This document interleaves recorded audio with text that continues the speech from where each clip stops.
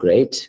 Okay, so I think last time on week 0, I informed you like what happens on Mondays is that just we'll go through the challenge so that everyone is clear what is actually expected. And you must not leave this session without actually having a clear understanding of what is expected. How to do it, you don't have to understand it because that is what the whole week is. But you must understand what is the challenge and what is expected from you. Okay. So, and I will not normally, of course, tell you this is the challenge document, do this. I am going to ask you, what have you understood by reading the challenge document? And I will take 3 people explaining to what the challenge document as they see it. And then from that, whatever is missing, then I will add. So can anyone start based on their reading of the challenge document? What have they understood? What have you understood? What is expected? What is the key things? Like that, what are the tasks? Can someone tell us their understanding? It doesn't have to be, if you don't, even if like you are kind of didn't read it much, but just only skimmed through, that's still fine. This is just much more to make sure you have some form of understanding, right? You didn't just come to here. Okay, Jabez?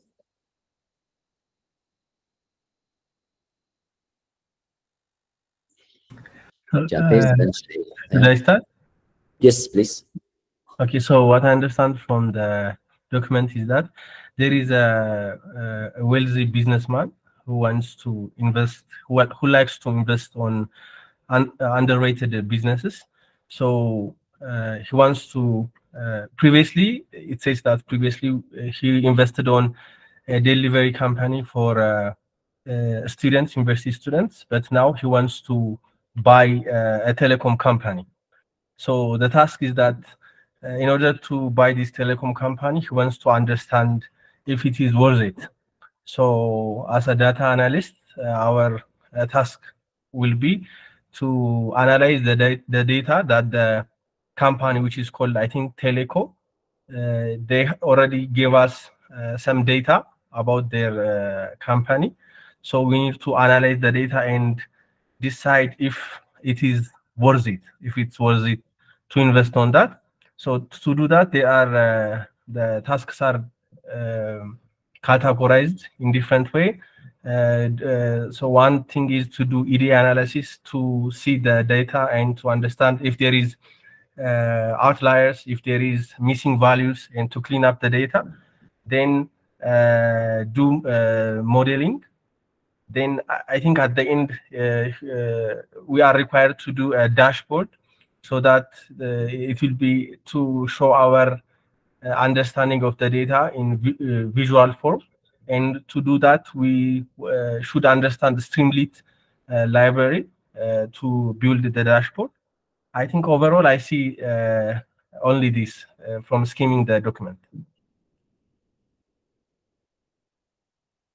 Excellent. I think that's really a good summary, but I'm sure there are some elements that are missing, so probably others can add, but overall, yes, that's really a good understanding. Shayla? Hello. Hello. Hi. I hope everyone is well. So from the document for the challenge, what I understood is almost the same as Jabez. I understood that there's an investor who wants to now invest into this new company that's called Telco, and it's a telecommunication company. And he wants to be able to understand the data that they have and see whether it's worthy for selling or buying, so that he can know how to handle it. And the data that we have been given is a data set that has information that is useful, that it has information about the customers for this particular company and also the activities that they partake in. So basically from that, how we as a data analyst, as me and the rest of the group, we're supposed to be able to analyze this data, and we're supposed to be able to get insights from this data, be able to visualize it, and at the end we will be able to have a presentation that will be I don't know whether the investor is virtual or not, but we are supposed to have a presentation that will be able to help the investor understand the data that telco has, understand their customers, the profitability, and everything. And in this presentation, we're supposed to have all the images that we have, the visualization images that we will have produced from the analysis of the data. Then also it's going to be a little bit different from week 0, because we are going to have, like, our EDA analysis is going to be connected in one code. Yeah, where we're going to use a pipeline to connect the code. And from the challenge document, what I've gotten is that we're supposed to put in our best work and make sure that our visualizations are informative and also aesthetically pleasing and very presentable. So that is what I have gotten from the challenge document. Thank you. Yeah, excellent. Again, I think that's a good understanding. There are still certain details missing, so hopefully others will cover them. Hilary, and then Abu Bakr. But Hilary first. Okay, good morning. And from what I understood from what I got from the challenge documents, the rest have been mentioned, but for me is the tasks, the different tasks, task 2, 3. Firstly is the user overview analysis, where we are to analyze the different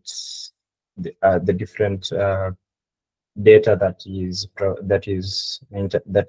the user that is of the user that the company retrieved, including the sessions of the user and the data that the user used in different sites and all that. And then we are to analyze in task 3 the user engagement analysis, how the user engages with the different devices and the telecom.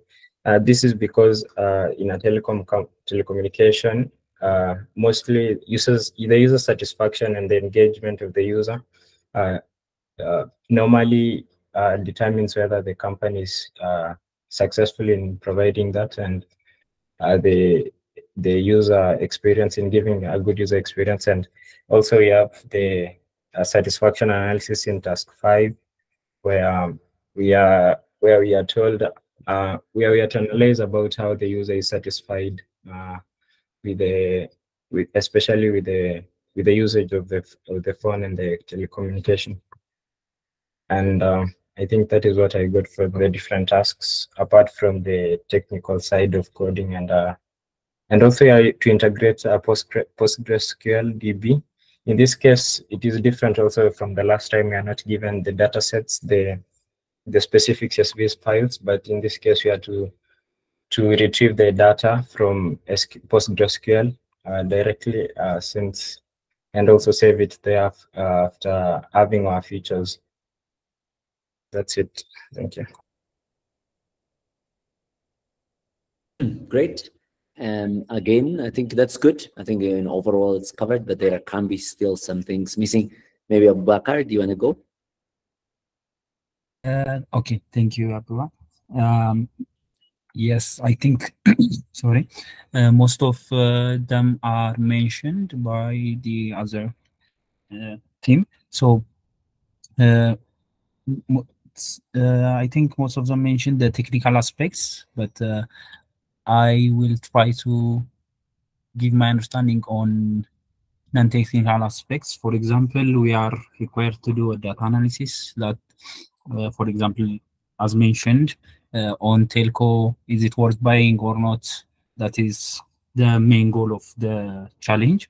So from dashboard creation or articulating the problem and giving a clear direction for the investor or stakeholders in a clear and concise way. For example, dashboard creation, report writing, because not all stakeholders are as technical as it gets. So in a clear and actionable way, it needs to be addressed.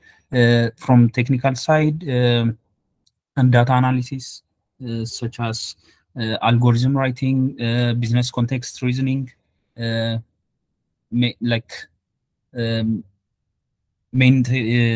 a maintainable and modular code that is reusable for next time or probably other time. So I think most of them are this one. So it would probably be, since the 10 Academy intensive program is being work ready, I think these things also matter, I guess.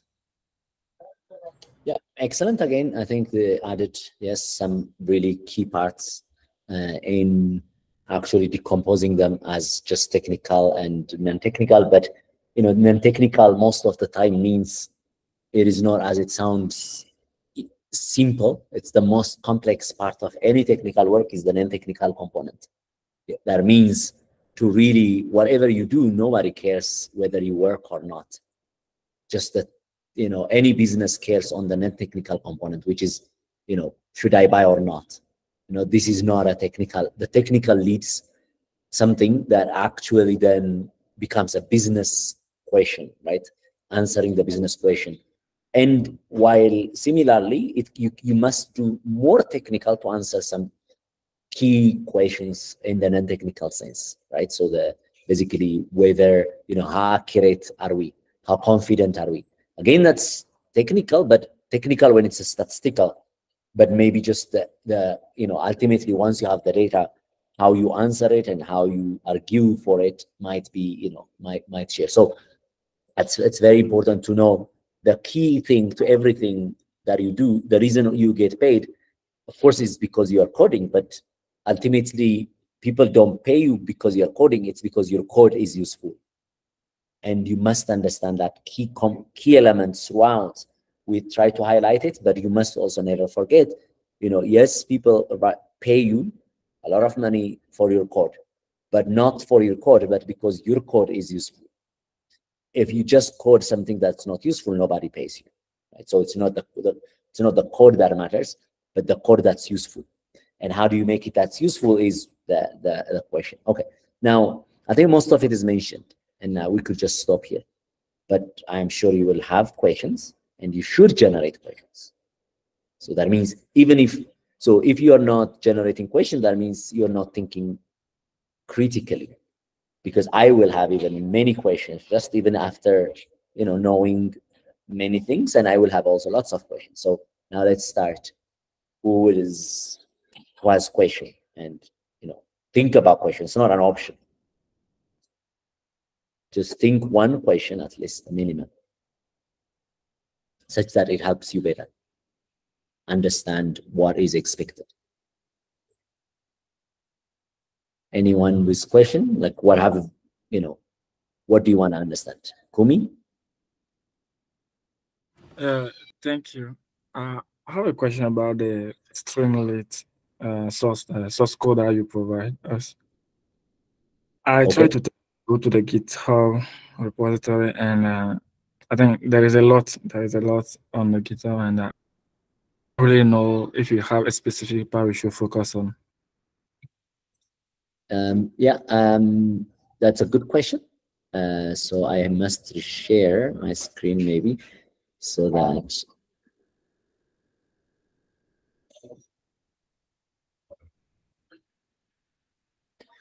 again, I don't know what I've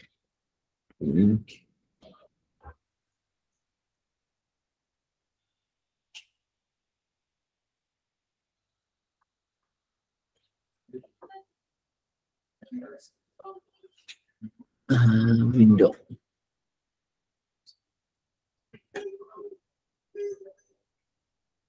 So now you should probably see my screen. Not yet.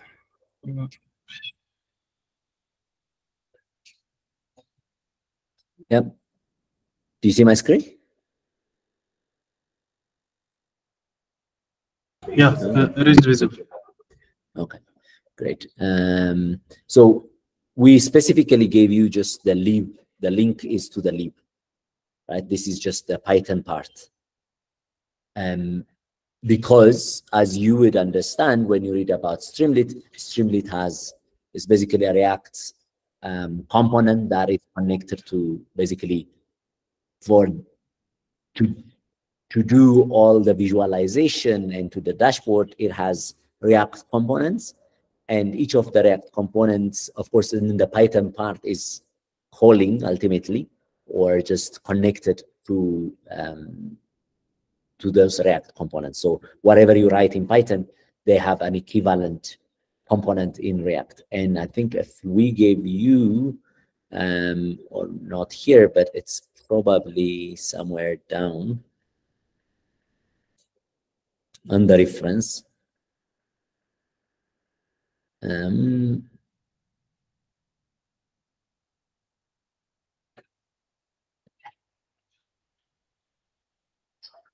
Fortunately, it doesn't seem so.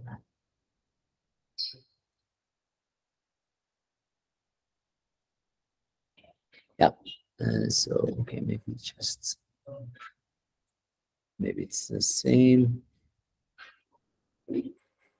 Okay, so we'll share. I will share here in the same code, but there is like how things are connected. If you are to add, for example, one single component, your own component, and how you would write it in React, and then how you would write it also in Python. So that's basically the part. But the elements that we ask you is just to look at the source code of the Python. So if you look on the Streamlit, then you get, you know, all of the, for example, all of the connections or elements, you know, and in there you get just balloons, empties, you know, all of that. So it's about to review how they write. So for example, if you are creating a form in Streamlit, this is what you're going to be using, and just you will learn from how they write code, right? How they import, how, you know, they write code, how they structure, and basically the different types of it, right? So it's about reviewing how the codes are structured in the Python element. So overall, just you should look and understand, you know, in general, how Streamlit works. And within that Streamlit, already this tells you the structure of the Python component. But if you go just to the whole React, then there are the front end and many other components. And we just gave you only just at least the link is more on the lib part.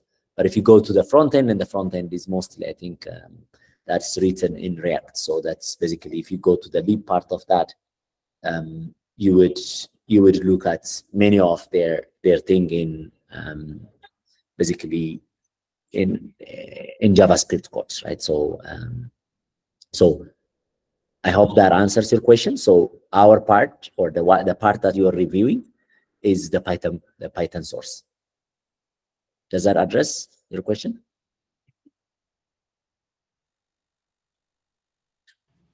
Sorry, I was having internet issue, so sorry. Okay. I just rejoined the call now. Okay, so I mean, just briefly to say, you are going to be reviewing only just the Python component, so or the Python part of Streamlit, and the Python part is just a wrapper for the React components.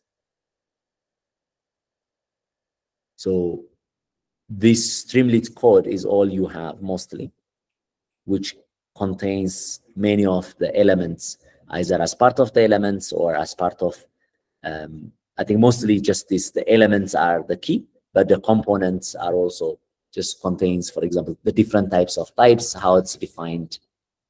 So you are going to be reviewing, just in short, the Python version or the Python component of Streamlit.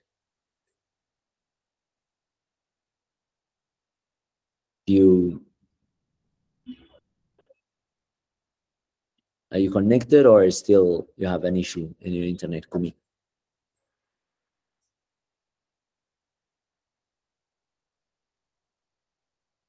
So Abu Bakar, you asked another question. So if you are to start learning Streamlit from the beginning, how would you go about it? So there are, for everything to learn, there are, you know, it's a very general question, right?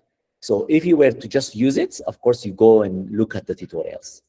If you want to be contributing, so that means as a developer, then of course you look at the code, how, like, basically like how it's developed. So I would be normally looking at the very source, and then I would be going and just there's going to be like contribute somewhere. So for example, this has the get inspire, but there should be, yeah, extend Streamlit capabilities, for example, or so this is what I was actually referring. So this will explain to you I mean, they have their own actually error. I'll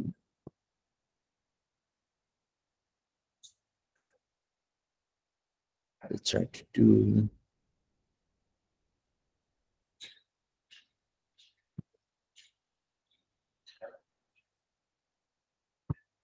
Yeah, they have error on their code. So normally I would join a Streamlit forum, and then I would look at how to contribute section. So it's almost always learning depends what. I mean, mostly a lot of people use Streamlit as just a user.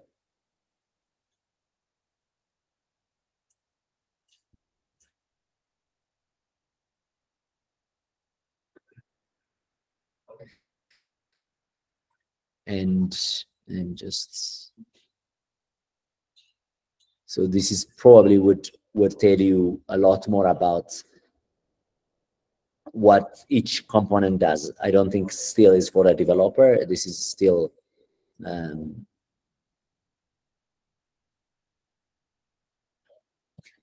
as a developer, you would most of the time look at the code and study the code itself, how it's structured, starting from, of course, understanding, learning, maybe just it could be via a blog, or it could be in the forum asking questions. And then, of course, looking at the docs, just the part. So almost always you have two things competing. One is how to use it, which sometimes allows you to learn, of course, more about what it does.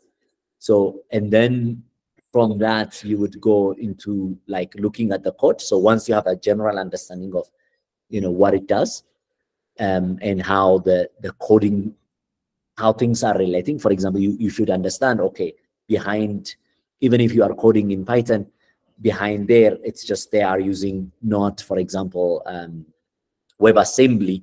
If they were to use WebAssembly versus React, that's a very different for development, right? So because WebAssembly would be just a direct compilation in the browser, while if they are using React, then they are going through a JavaScript kind of wrapper. Most of the old Python dashboards are actually happens using like a JavaScript, because the way, the browser only understands JavaScript in the past. So most of it were actually on top of JavaScript.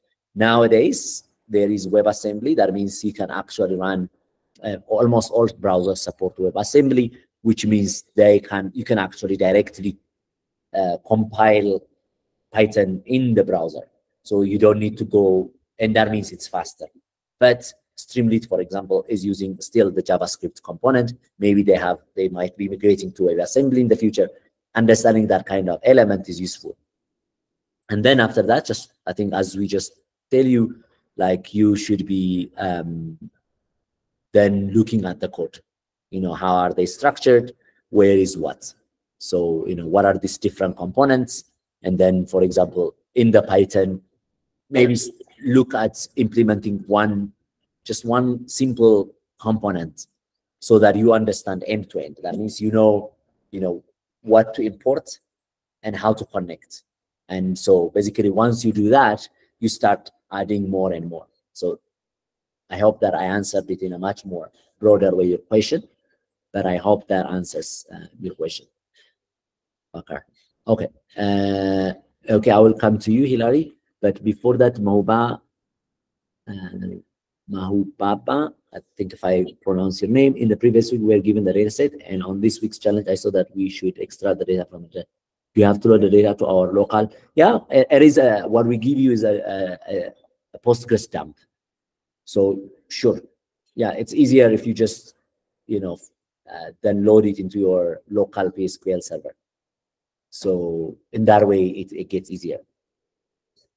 And I think because we want absolutely people to use more advanced SQL, you can use in Python. If you're just using just Python, of course, you have like, you can just write all the SQL things in Python, just like the same as you can use pandas. You can write actual SQL to do many of your processing in pandas, or just use some of the methods. So it's the same in if you are using some Python libraries, you could do the same. So, but the more you use just an actual SQL, the better it is, just for your own learning. But from the actually addressing the business objective perspective, it doesn't matter. It's, you choose how to incrementally learn. So, whichever way you do, whether you just purely on Python, even if it's, of course, you are connecting to a Postgres, but whether you use that or not, for us, it has less importance, but at least get to the basic, the best part. But for extracting and connecting, we advise a lot more that you learn a little bit of SQL if you don't know, and if you know already, demonstrate it. I hope that is clear. Mubam. And then Tamaskin, your project folder should mirror as possible the example Streamlit repo. No, it doesn't mean. It just means just learn from the best. So that means just at least that one for now. If you were to, Streamlit is really a well-known and very good package. So the same as is scikit-learn or pandas. In principle, you should open the source code of this and then see how big packages structure their code. And in this case, we gave you already Streamlit, so just learn from it. So it doesn't mean you have to create all the components, like all type of things there. And actually, this will be a part of and this in Cohort B in particular. In other cohorts, we didn't do much. And Cohort B will do is really for you to reflect. When do you create a folder, a new folder? How do you split a code when it's large? A lot of the people we have seen in the past, they actually use one notebook to do so many things. That's really not efficient. You should be naming your, like, for example, let's say the best practices most people do are for each of the task 2, task 3, task 4, task 5, they have one, at least, so one notebook. But it would be nice also, instead of notebook, let's say task 1, task 5, task 2, task 3, task 4, task 5, you have actually one folder. In each of them, like, for example, when you are exploring the data, you have, let's say, one notebook, and you call it _00, and then _01 would be something, _01 would be maybe when you are now going to the next phase, like when you are modeling one part, like, one is exploring the data, loading and ensuring understanding the data structure. And the second part would be when you are actually, let's say, in the first one, engagement, in the user analysis, like maybe just some parts of top, whatever, when you're analyzing one, or when you are feeling and kind of model, some other, like a completely different process that requires another notebook. If you do that, exactly, then you will not be overwhelmed. In the code also, your notebook will not be so big that it will not slow down your computer. So structuring your code will help you. But of course, most people doesn't have yet a feeling on how to do that. But you should be learning, or should be informing. So yeah, it means just structure such that it is understandable. The same as if you look now, the Streamlit, it's clearer. You understand what lib is, what component is, what element is, only from the folder structure already you learn a lot. So your code should be similar. I hope that answers your question, Damascus. And then let's go to Hillary, and then we can come back. So Hillary, just you can ask your question. Yeah, I think I've typed my question in the chat, but I'll say it. I'm looking at task 3.1 and it says submit Python script and slide. Does it mean to So which one is that? Which one? Task 3.1. Task 3.1. Okay. Yep. It says, based on the above, submit Python script and slide. Does it mean to write the code and then later it'll be checked on the GitHub repo, we'll submit? And for the slide, I'm assuming it's the presentation. Yes. So I think this one, so none of like, even if like the writing here submits Python script and slide, doesn't mean here all the what you need to submit. So this is much more, sometimes you will do it later, right? So, but almost everything that you are required to submit is just here on the deliverables. So you don't need to do much. This is all we care, right? So in between that, for sometimes facilitating, we just say this and that. But ultimately, you know, I think it's consider it, that one is not a task. I mean, that is basically a task description. So not a deliverable. So that all the deliverables are then collected and just basically given here. In the interim submission, you will deliver this. All you have to do is here. Of course, there, for example, if you have been doing task 3, just add that scripts maybe as part of your GitHub, and then the report or the slide is probably part of the, you know, part of the PDF, right? So just, I want it to be clear that submitting inside the task description is not, it's just basically as part. So, I mean, I will just be,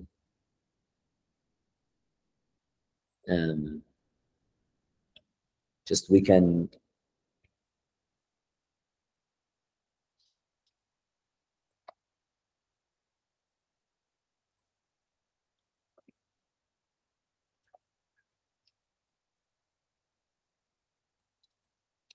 okay, so it's probably clearer now, right? Yes. So everything in these tasks are not, I mean, they are description of the task, what you do. It's just to make sure that it is easier, you know, we break it down so that you follow. Because normally this is really, I hope somebody would ask, this is, how do you normally, if I were just to give you, if you were a senior person, would give you a data, and then we just ask you, you know, tell us whether it's a good investment or not. And your task would be then to break it into this. Okay, first, you know, you design, it's a design component, right? Okay, first you design maybe just that I'm going to do some kind of user overview analysis so that I get a better understanding. And then second, you would basically be understanding, okay, now, because engagement is important, like engagement is helpful for a business, right? If users are engaging, so first is I would understand the property of the user, right? So who are my users? And so that I might classify them as Wales users, non-Wales users based on their, you know, whether they have iPhone versus, you know, smartphone or not, this or that, you know, different things. And second, okay, now I want to know, because ultimately profit relates to engagement, you know, how much are they engaging with our services, different services, both call services as well as also our data services. That means internet, right? So, okay, and then later, maybe once I got that, now I need to combine many things to be able to, because I am predicting the future. If I am predicting the future, I want to understand like whether their experience is just like any cafe, you know, you might engage in the cafe, but if you're not happy with their coffee or tea, you might not go back. So understanding their experience tells you a lot more about the future. And then not only experience, which is just what you are going to be looking, but also you might be looking at their satisfaction level, right? Are they satisfied, or is it just something growing or shrinking? You know, are there many churns or many of these things? So this part you would have, if you were senior, you would have been doing it yourself. You would have been decomposing the task of whether, you know, advising an investor to buy or not, or whether a company is, you know, profitable or not. You would have to design, break down into multiple tasks and do it. So we have done that for you, and this should be the lesson. You know, in principle, it's really not easy, straightforward to estimate how good a company is operating or not. And this type of way of breaking down, you should learn from it as well. Okay. So not only doing it, but also how to decompose a task such that you get to the goal, to the business question is what is there. So all the challenge, the tasks are, you know, breaking down for you so that you can attack the problem of the business objective, which is inferring whether, you know, a company or some business is profitable or not, whether it is highly already, you know, is it undervalued or overvalued. Type of analysis happens through this. So these are descriptions, and then the deliverables are written. So after doing all of that, you always need to look to know what are your deliverables ultimately. So the deliverables are basically, okay, once you do that, ultimately you're not going to be delivering code. Maybe just, you know, the investor might not understand code, so you don't just give them code, right? You give them a report, like a presentation. But maybe of course, not only maybe, but the investor may have a technical other advisors that will check your code for its validity, because and therefore you would also submit your code. If you work in Upwork or anywhere, that's what you do. You still have to explain your work in a layman term, as well as also just have to provide the code so that the company use it. So it's very similar. So every of the deliverables, you have to just basically, what you're going to be delivered at the end is written here. And if you don't understand, you have to ask, but this is it. And all of that is breaking down the task so that you can achieve the business objective. Okay. I hope that's clear, Hilary? Yes, it's clear. Thank you. Anyone else? Any question?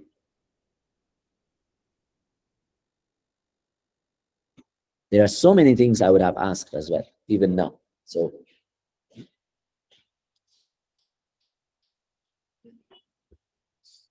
Abu Bakr, I think there will be you know, GitHub Actions are basically when you push a code, it basically is how to automate, you know, it's basically, let's say, an automation tool that based on the GitHub Actions, which are in the, you know, if we look again, thing I'm presenting. So let's look at already Streamlit. How many have they implemented GitHub Actions? You know that they have GitHub Actions when you look at the .github. So the .github is what tells GitHub that I have inside there, you know, different actions that needs to be performed when I push a code, and which parts will be defined there. So let's look at the GitHub component. So they have, of course, so many things, and some of them are basically, you know, if we look the release, this is how they will describe the categories and the labels. So these are just like, if you learn what the GitHub Actions, some of them, the workflows are the main thing that automates, and the actions are libraries for the workflows, and the scripts, of course, you can also use them, like import them inside your GitHub Actions, right? So mostly we would look at the workflows, and the workflow, there are many things that they have defined, of course. So when they push, depending on what is written inside that, things happen. For example, let's just maybe pipe review. So now this is the language of the GitHub action. So the name is PR review, and on just defines what happens, you know, when does this PR preview.yml will be executed. It's executed when it is a push inside a branch called develop, or pull request for types. Types are defined somewhere of opened, synchronized, or reopened, right? So whenever there is a pull request on this PR preview will be executed. And the concurrency, then they will define what it means, you know, and then jobs, basically what each of them will be executed one by one, and the steps ultimately when they are performed. The first thing is that the code will be checked out, The second thing will be, these are descriptions, will be, you have Python, they say, Python version will be set. And second is virtual environment will be created, then wheel files, then, the wheel files will be stored, and then environment variables are saved, and things like that. And then if there are AWS key IDs, things will be done, and then this script, which is a bash script, will be run, right? So first they install, of course, AWS CLI and things like that. So this is basically, now they have many things depending on everything. So CI/CD, this is a continuous integration. Some part of it, some part of the GitHub actions are for to actually do continuous integration. That means when a code is integrated, it runs unit test, it does something, it does something, it does something. One part of it is for integration, and one other part of a GitHub action is that also if it's, for example, pushed in the, in the deployment branch, it might then go and deploy the continuous development. So CI and CD, which is the continuous integration, and the continuous development can be happened by, of course, the GitHub actions. So GitHub actions can be used. There are many other, just like that, you have also Travis and many others that do very similar. GitHub actions now are just all like part of the GitHub, so anyone can run. So there will be a tutorial, but that's the basic gist of it, Abu Bakr. So it's just writing some YAML files and and telling GitHub what to do when when code is pushed, and where and what needs to be done if it needs to be deployed. So, and there will be tutorial. Okay. Anything else? Is everything super clear for everyone?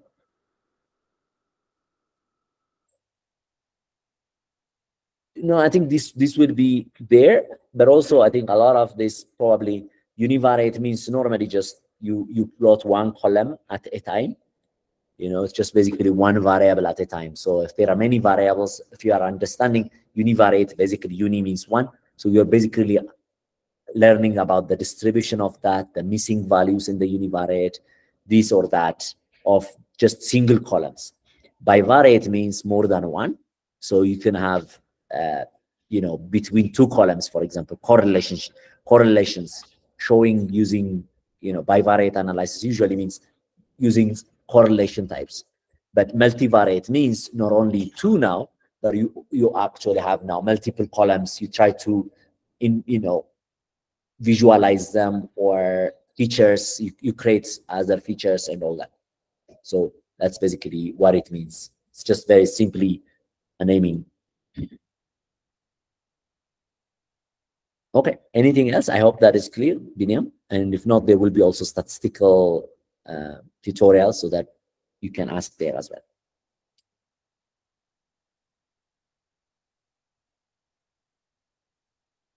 I mean, I think, Enoch, I don't know. I think I don't think it's about compute power for Linux versus Windows or that. It is convenience or not. And some people are more convenient with Windows. I think normally we tell you to install Linux because most of the tutors and everyone has Linux, so that they help you better in Linux. If you have issue in Windows, you have to normally deal with that with yourself, because there isn't much. We use Windows, so that means we can't help you much if you get stuck within that. But other than that, it should be fine. I don't think it's a compute power. Again, maybe you can ask that one in Slack and others. macOS and Linux are the same, like in a way that they use the same things, like behind the scene is the same. So if you have macOS, then it's the same as Linux, more or less. So everyone can help you. I think, most people who knows Linux can help you in macOS as well.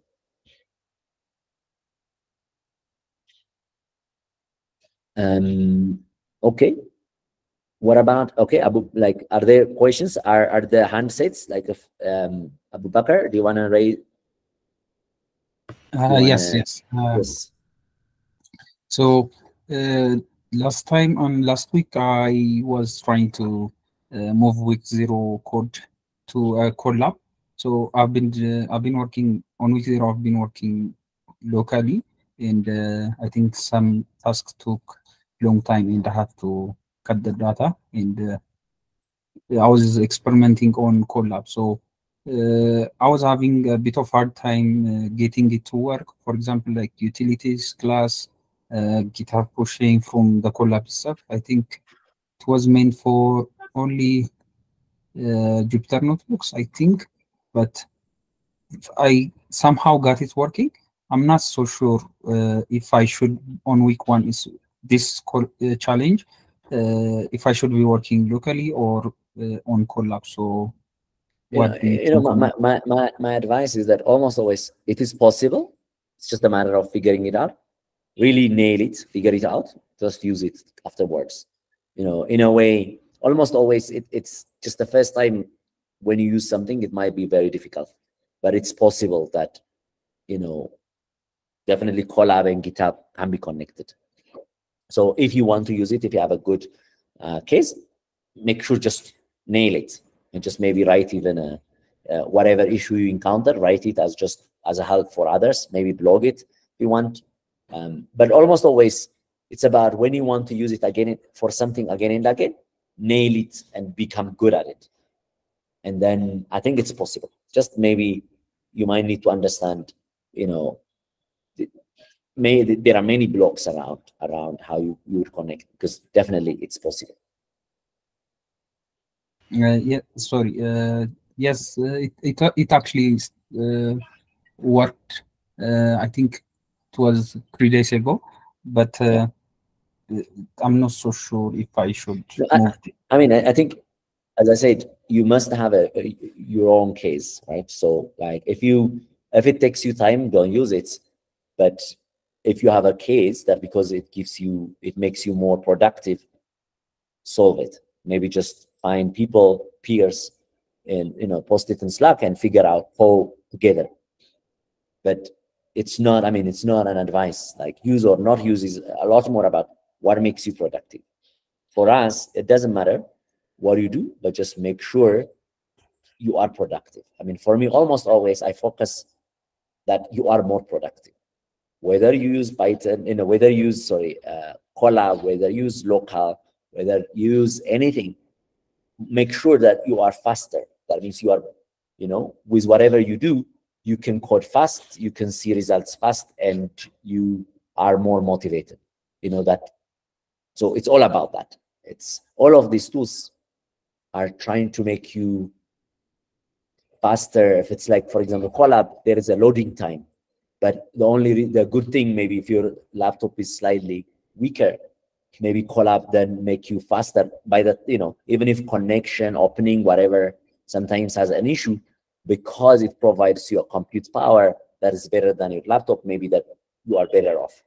But it's about really weighting what you have. And if you have a good laptop, there is no probably need, unless you want to use now maybe GPUs that they provide you there. But if you also have an okay GPU, then maybe you don't need it. Only then if you share with other people, right? But then for sharing, you also have maybe like GitHub, so you can share with it.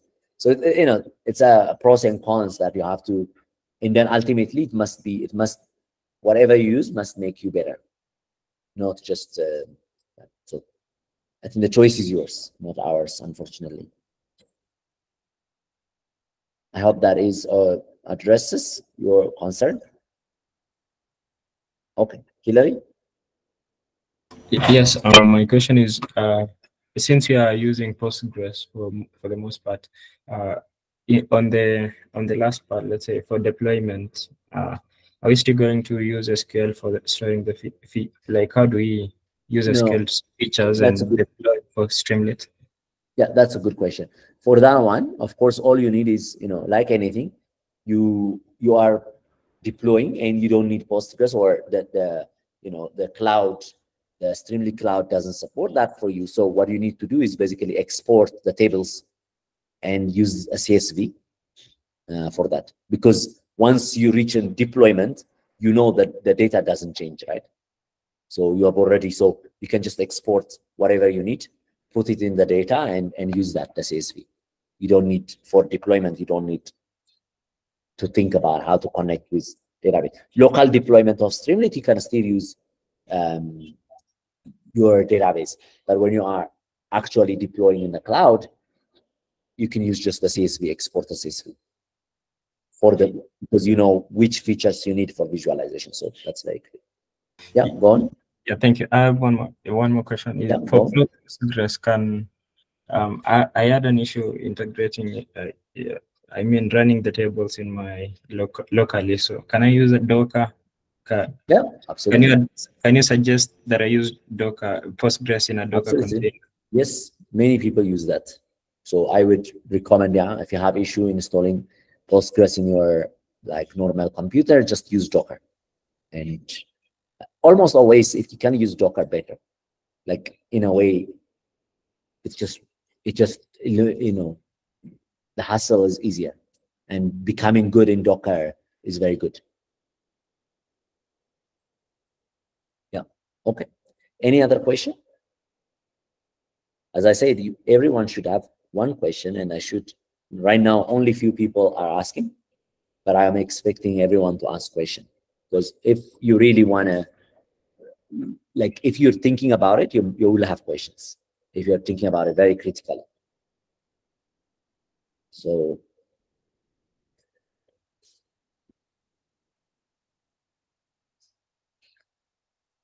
okay. Then I will just for the sake of, I mean, that's not what I expected. I was expecting a lot more people have questions. Okay, so maybe that we have question. Shayla? Hello. My question was, could you please guide us on chaining the code connection where we're supposed to chain multiple EDA steps? Sorry? Could you please guide us on in the instructions part? There's a part whereby we're supposed to do a code connection whereby we're supposed to chain multiple EDA steps. So you mean the pipelining? Yes. So just it's like Scikit has a pipeline. Yeah. So just basically use the Scikit pipeline. So pipeline means, for example, data frame. If you now output a data frame, it outputs another data frame, right? So for example, if you filter a data frame to have only some values, you know, to drop none, for example, null values, then what the output is another data frame. So you can connect that one. You can add then, okay, dot something, dot something, dot something. Now, if you write multiple functions that does your analysis using a pipeline, you can connect them, because the output of one, for example, the cleaning output can go into visual generation, or for example, splitting the data into train, tests, and validation. And then after that, another code accepts that and trains. So all of that can be connected, right? Because just like the input of something, the output of something can be the input of another code. And then the output of that can be the input of another code. So it's chaining that together.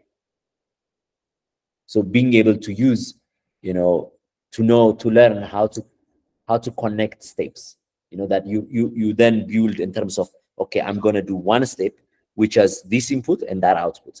And the output of this one goes into this code, then which then processes and outputs something. And that output of that will be the input of another code. So it's, you kind of chain them together.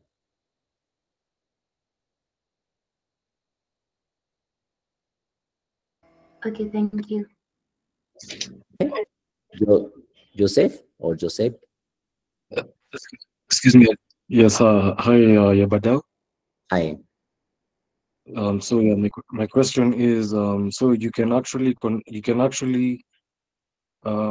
up with a code that makes a pipeline your data loading to the overview, to the EDA, no, to the data cleaning, and then to the EDA, then to the machine learning and the modeling. You can put all this in a pipeline. Yes, I mean, it's just, these are all different codes that does something, right? So some of them filter, you know, almost always what happens, what happens is that every step of data understanding, so the visualization, it's because for your consumption, normally you don't put them. But if you have to like also put them as part of, for example, dashboard building, you can put them. But the other parts, which is, for example, a new data comes in, what happens is that you take that data and first maybe you do, you check if there are null values. Maybe you drop them or you impute them. That means you fill them. So that's a part of a code that does that. And then it takes the field value and maybe then selects the right columns, the right features. And then maybe another code that basically combines feature engineering. It creates some features. And then it will take them from that one and maybe then another code that splits this into train, whatever. And another code that actually then trains a model. And another code that actually takes this one and save the model in ML flow or something. And another like that. And all of them normally, pipeline means now let's imagine you want to do this again and again, but maybe also on a different chunk of a code, right? So instead of you running all of them,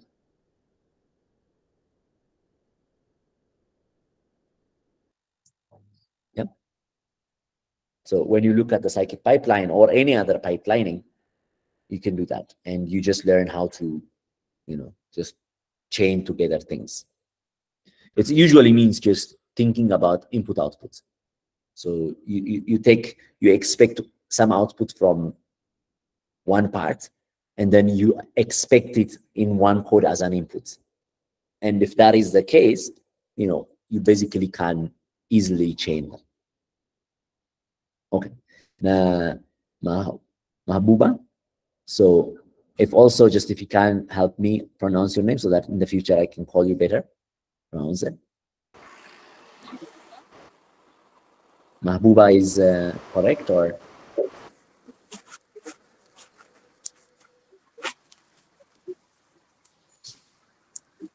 I can't hear you, Mahbuba.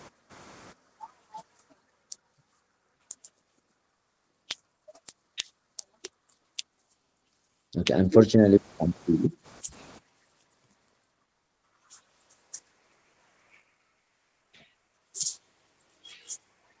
Okay, so if you are speaking, unfortunately, we can't hear you. Okay, so just then I would, because no one focuses on that part, I will focus on one additional element that is key, given especially that a lot of people at the end in their job interview, what they are failing or they're not understanding is the component of learning or knowing about what they code. As I said, so this component of learning about your code complexity in terms of running time, memory size, as well as also what type of data structure. Data structure means in Python sometimes a list, a set, a dictionary, or just a simple array that you're using. All of these are data structures. And learning about what is good for where, and what is order of magnitude of computes, like usually, or scaling. So scaling means now the data might be 50,000 rows, but what about if it's now 1 billion rows or 1 million rows? Does your code still work? And do you know what data structures you have used in your code? So that part is very key, because this investor, even for this one, might have given you just a very small sample of the data so that you can prepare yourself.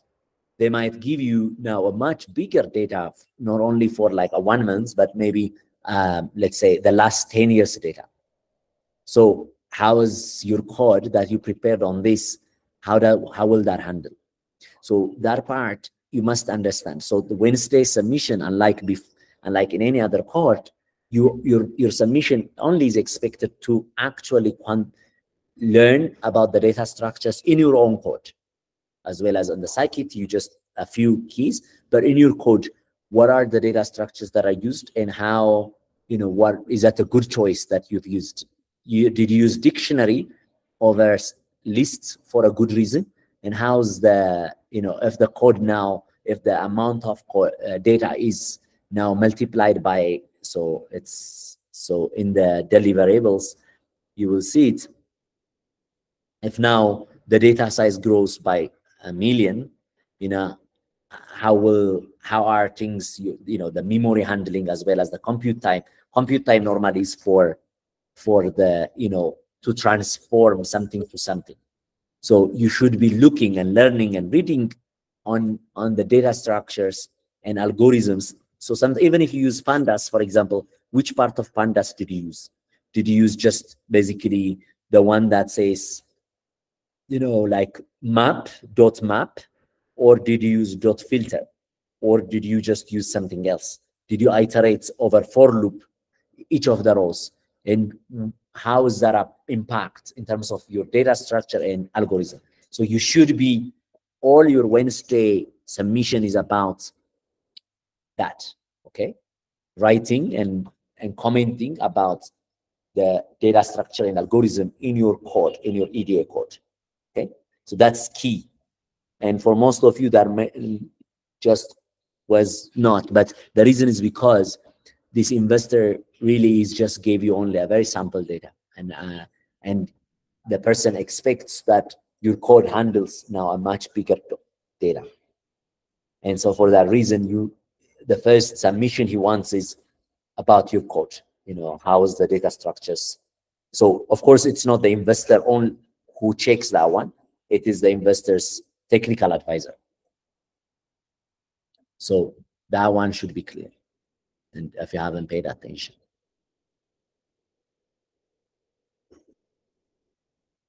Is that clear? Yep. Reusable actually means that, for example, you used if the data now increases by size, that you actually can use like you have written it in a class, in a pipeline way, that you're going to use the same code. If you have done, for example, everything without just a structure, then the code now you are repeating again and again. For example, just to filter data in one notebook, you have the same code. In the other notebook, you have the same code. And if you change one place, for example, you made a mistake at the last site, now you have to change it everywhere. Reusable means that actually some of these key components are as part of a class or function, and that they become in a file, and you are importing them when you do the same thing. So you use only, for one thing in a number of times, in a number of contexts you use them. For example, when you load data, you might be using the same function. So it's that modularity. Okay, great that you understood. Yeah, again, these are the statistics. Mean is normally those people who are good in statistics, they know mean and median are the same if the distribution is Gaussian. If the distribution of something is not Gaussian, means mean and median are different. So of course, by looking at the distribution of something, you can check which one is appropriate to use. And if you are using, for example, when to use mode is something that, of course, is slightly different. Like if you are normally like a discrete variable or categorical variable, normally use mode just such that, when you are filling, for example, or imputing a column, things like that. So it's about looking at distribution. So Michael, hopefully that clarifies. It's about learning a little bit of what makes sense, because distribution in the past, you might not have paid attention, but when you're doing data analysis and EDA, it's important to know the distribution so that to know what makes sense. Does variance, for example, of something make sense? Variance makes sense if the distribution is Gaussian, but if it's something else, might be. And also if the data is, for example, not a lot and categorical, maybe that it might be binomial, might be, yeah. So of course, these are statistics. Most of the people struggle in statistics, but it's okay. Just build intuition over time and learn more about it. I hope that's clear, Michael.